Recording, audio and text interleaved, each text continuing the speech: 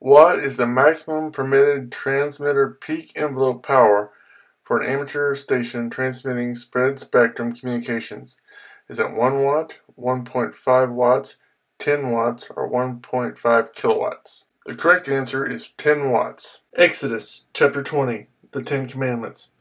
And God spoke all these words: I am the Lord your God, who brought you out of Egypt, out of the land of slavery.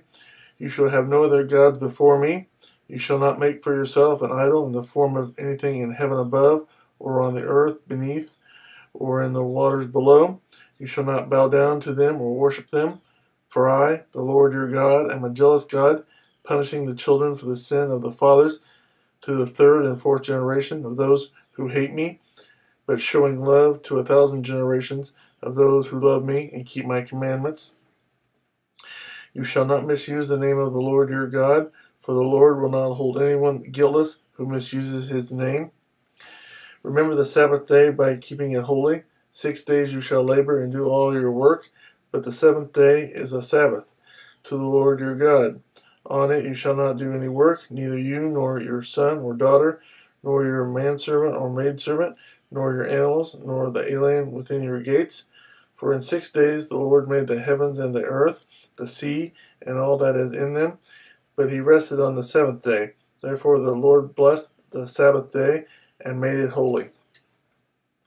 Honor your father and your mother, so that you may live long in the land the Lord your God is giving you. You shall not murder. You shall not commit adultery. You shall not steal. You shall not give false testimony against your neighbor. You shall not covet your neighbor's house. You shall not covet your neighbor's wife, or his manservant or maidservant, his ox or donkey, or anything that belongs to your neighbor. When the people saw the thunder and lightning and heard the trumpet and saw the mountain in smoke, they trembled with fear. They stayed at a distance and said to Moses, Speak to us yourself, and we will listen, but do not have God speak to us, or we will die. Moses said to the people, Do not be afraid. God has come to test you, so that the fear of God will be with you to keep you from sinning. The people remained at a distance while Moses approached the thick darkness where God was. Idols and altars.